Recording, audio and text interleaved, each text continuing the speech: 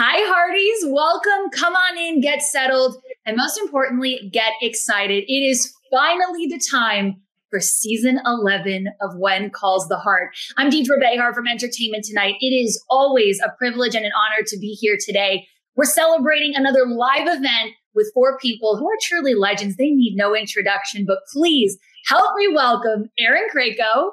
Hi.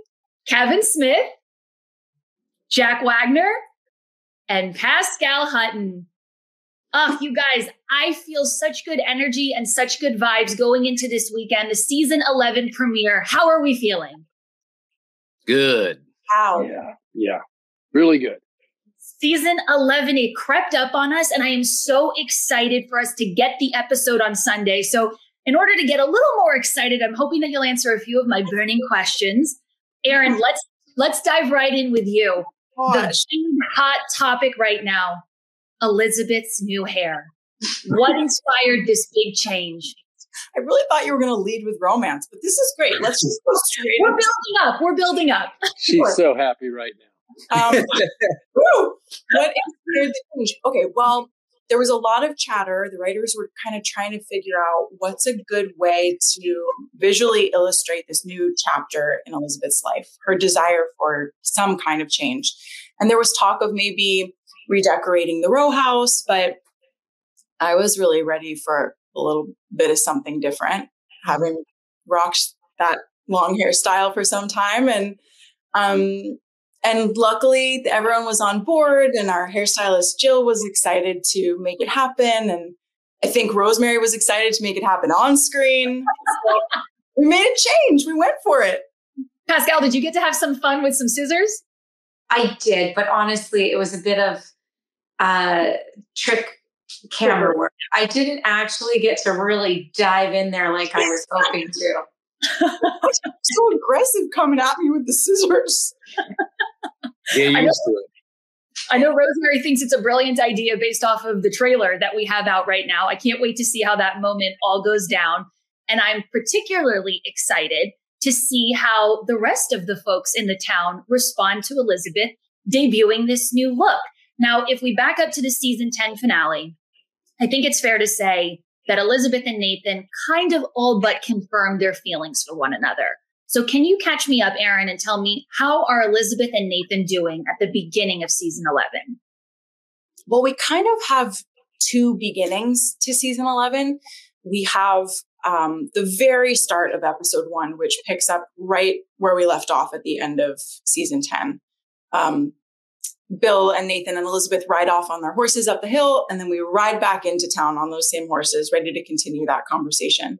So it's nice to get to explore that moment after the big news about Lucas hits. Yeah. And then we flash forward a little bit of time.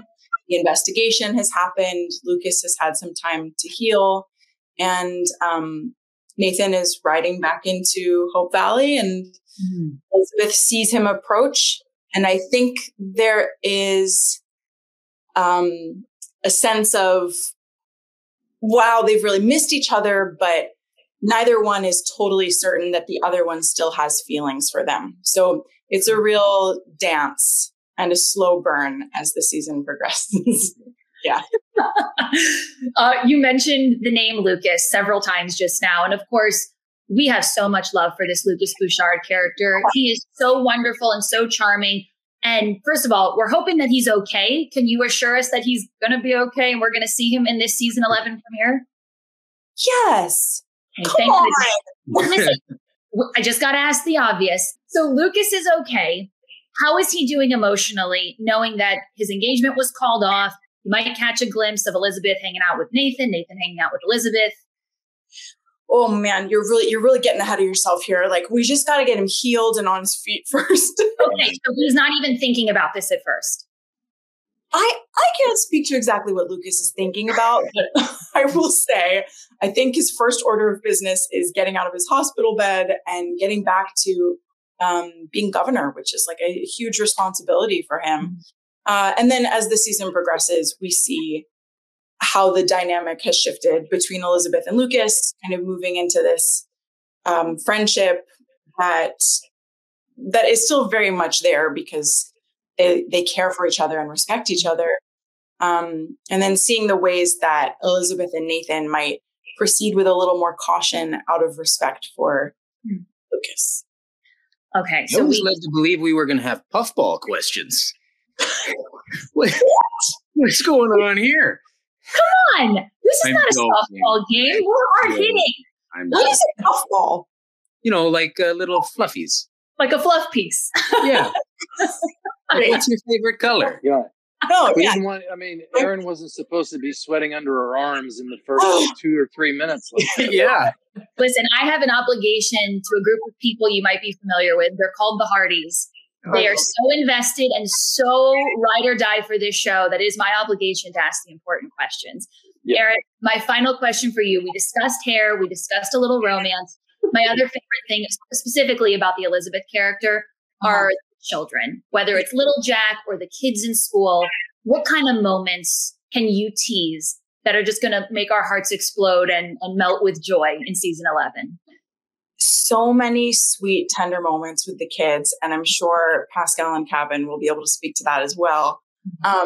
But some of the things that I think our viewers will really enjoy are the Easter episode. There's a lot of fun for the kids. And there's a real sweetness to little Jack reaching an age where he wants to start coming to the classroom and getting to hang out with his mom as a teacher and see what that's like. So, getting to see little Jack mature and reach those milestones was very sweet to play. I cannot wait to see all of that. What a great segue into Kevin and Pascal. After so many seasons of us having conversations of when will the Coulters receive the blessing of becoming parents, we got to see that happen in season 10. So catch me up. Where are we going to find these new parents? Are they still considered new parents in season 7? Yes, very much new parents. Yeah. You're laughing like you know something. Are you thinking about moments with the baby on set? She's delightful. Our little Goldie is just the sweetest little thing in the world. And she's so happy and fun to be around. And she's not talking. Well, she started talking actually this season, but she was off camera. On camera, she's not really talking. No. But she does a lot of coming to Kevin or coming to I and just being like, and she's so cute. She's really just cute as a button. I don't know how we got so lucky with her. Yeah, she's a real sweetheart. On the first day, I really pushed for this baby thing going back several years. I really was at the forefront of this. But on our first couple of days, it did not look great. Oh, what do you mean? Tell me. She was teething, poor thing. Yeah, she was teething, and we weren't sure if it was going to work out, and we hadn't figured out how to work with her yet, and what she would like, and we didn't get her to trust us yet. And but then by the second episode, she was all over us, and it was just a lot of fun, and then just all about discovering the kind of things that she wants to do, and put her in positions where she's happy, and then try and get that on camera. So she's the boss. Oh my God. Such a So it's a huge milestone in any person's life, obviously, when they become a parent. But I know that Lee and Rosemary are so entrenched in this town. They've got so many responsibilities. How are they going to balance and manage everything that comes with new parenthood while they are running multiple businesses? I think they do set a great example for bringing the baby into the fold of their life. And so there's multiple scenes where Goldie's hanging out with us in Coulters, in the office, and we're doing work and we've got the baby. And then there's moments where we're at home with her or working on stuff at home with her. And, I actually think Lee and Rosemary didn't fumble as much as I maybe thought they were going to with transitioning into being new parents. They've really tried to incorporate her into their life, and it's been a lot of fun. I was actually hoping for more fumbling when we first got this in. I was thinking this is a great opportunity for all sorts of fun, and I still think there's a lot of time to play with that kind of stuff. But being a parent myself, and we just finished our spring break, and the house is chaos. And it's just every part of your life is affected every single day. I feel like a stress bomb half the time. And I think it's also like that on set with a baby. You feel like a stress bomb trying to get it to work. Yeah. But, we got really lucky. Pascal was involved in getting a chance to choose the kid. And she's just a sweetheart. She really is. Yeah. Okay, so we're going to see hopefully lots of cute Goldie moments in season 11. Lots. But as far as career is concerned, we've got the Valley Voice, we've got the Saloon, we've got the Mill. What am I leaving out? I feel like these two people have a hand in everything in Hope Valley. Well, Lee really turns it up a few notches this season. I mean, what aren't you involved in? I feel like you're involved in everything this season. I think when you run the risk of, when you call the writers up and you say, hey, I'm not super happy with this, they just start sticking you everywhere. Now, I'm involved in every job in the city. I'm going to start running the Mercantile next year if we do that. Hey, you leave Ned Yost alone. That place is pride and joy, okay? What can you tell me in terms of challenges Rosemary and Lee are going to face in terms of their careers and, I don't know, maybe even elevating their careers this season? Well, I think Rosemary's biggest challenge this year is she's kind of pivoting into some investigative journalism. There's a big mystery hanging over the entire season, and she's trying to get someone, looking at you, Jack Wagner, Bill Avery, to take her seriously and kind of work with her and prove herself that she has the guts and the smarts to kind of work right alongside him in solving some mysteries this season. Jack, is your character Bill giving Rosemary a hard time? Yes. Gives everybody a hard time. What is that dynamic like, Jack? Getting to team up with Pascal and seeing the two of your characters kind of work in tandem to solve this mystery.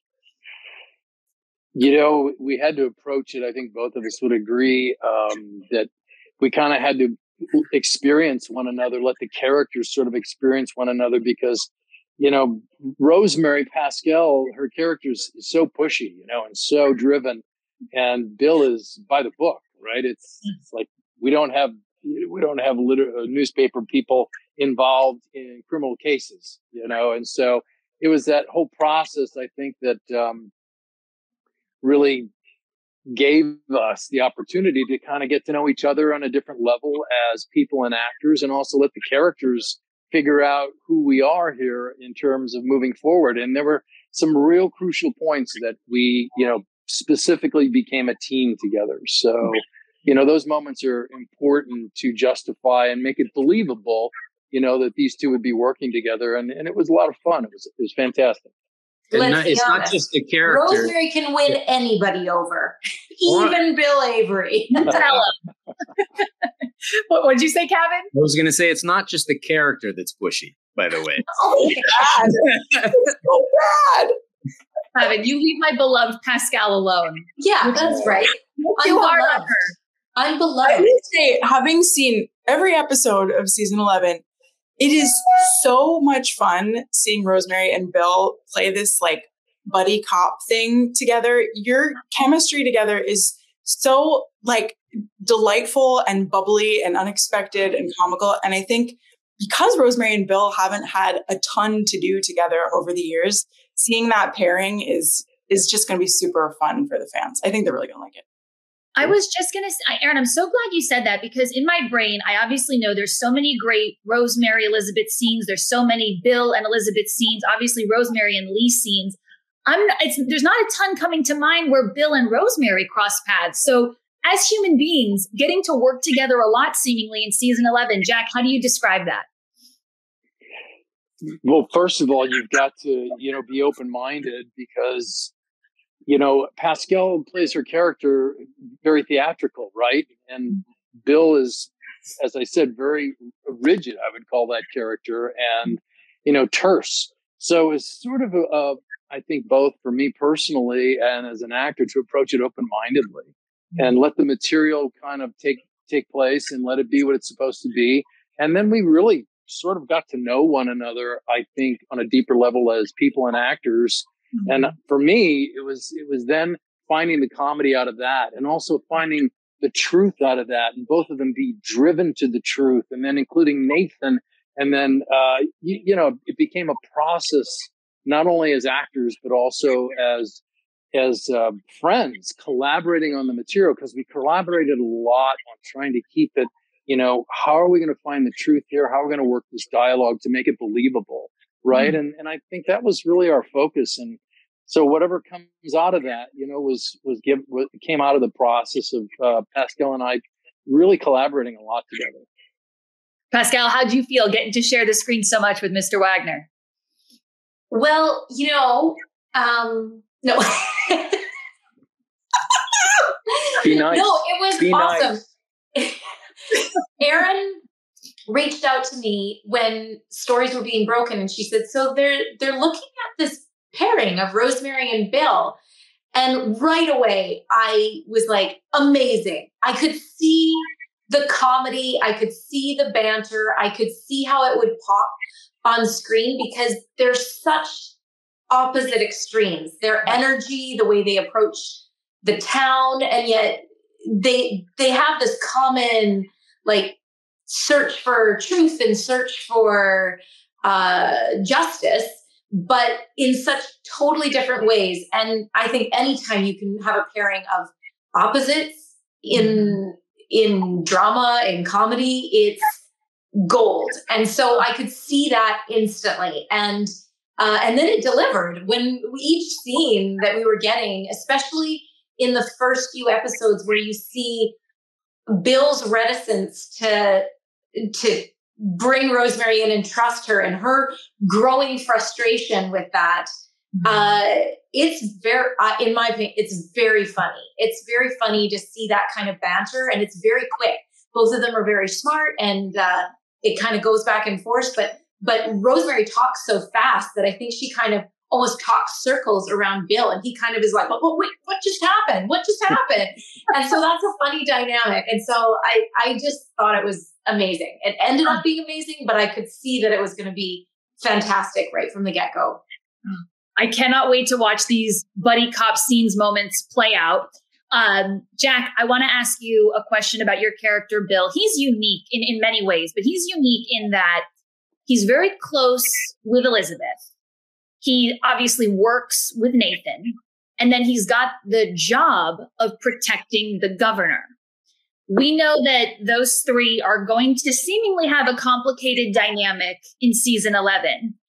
How does Bill navigate all of that? I think it was important to kind of back up Erin, what she was saying at the beginning, because Bill is with Elizabeth in the opening episode when it comes to dealing with Lucas and what's happened to him, and visiting him, and basically peeling that onion back of what this is going to look like now in terms of what's happened to him.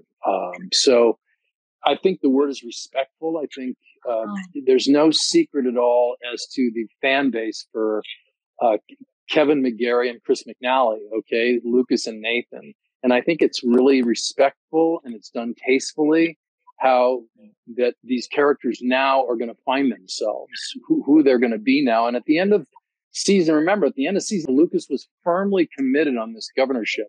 And, that's what has to unfold for that character, right? That he is 2 feet in this job, and how it unfolds then, where his actual, when he does actually return to Hope Valley, how that's done and how it's played out, not to repeat a triangle, because I think we lived that, but yet there's still residual, there's leftover feelings when something like this happens, an engagement, when that's broken off, and you can't move too fast. And at the same time, you've got to honor what was. And I think it's done beautifully. I think Erin plays it well. Both the guys play it fantastic. And I also want to talk about, I've seen some episodes, Goldie,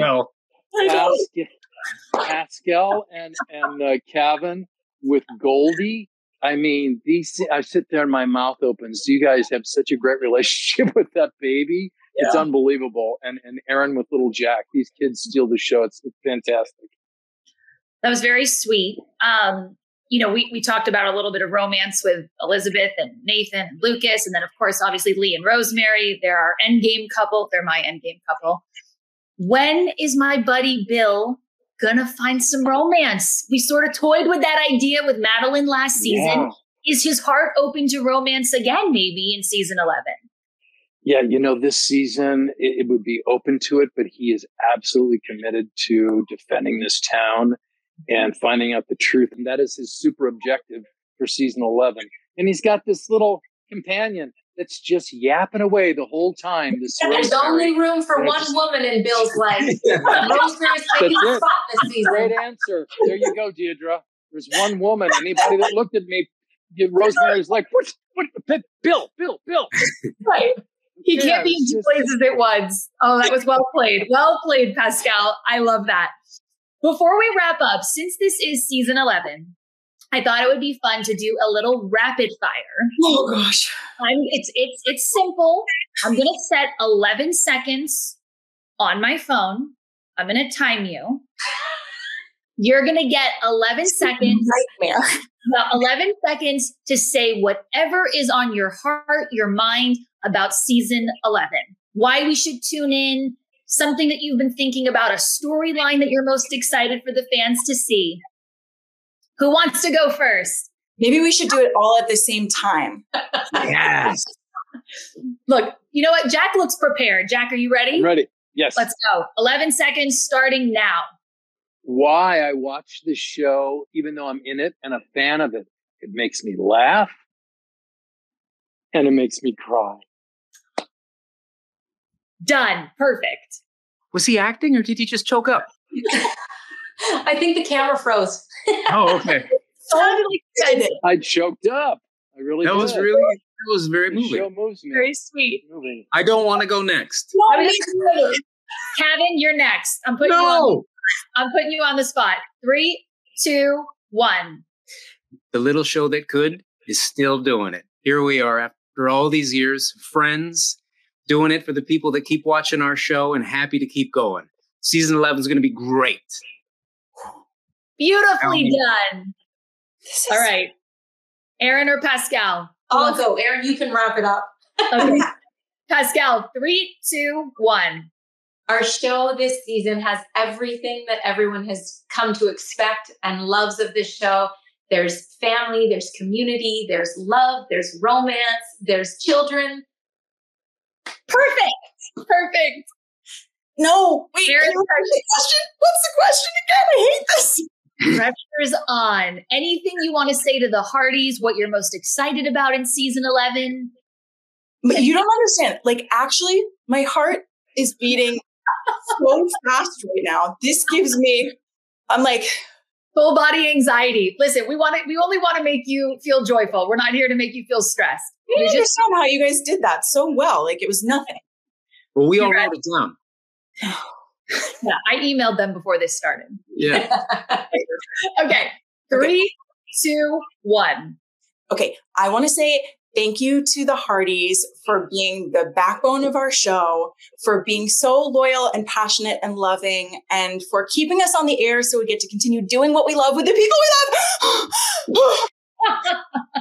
Really? You got a few extra seconds, but that was excellent. That was so wonderful. I appreciate all of you so much. Are there any final words before we wrap up that you want to share with your fans watching? Thank you. Thank you. From the bottom of our hearts, truly. From the bottom of Pascal's heart. Yes, from the bottom of Pascal's heart. Yeah, mine's the biggest really isn't heart. all that deep. It's just like about there. Oh. I'm joking. Let's go back. Backtrack a few seconds to where we just said thank you, and then we'll cut it there. On that note of gratitude, thank you so much, everybody, for tuning in. You better be there this Sunday night, 9:00, 8 Central, When Calls the Heart, Season 11 premiere, April 7th on Hallmark Channel, and of course, streaming the next day on Hallmark Movies Now.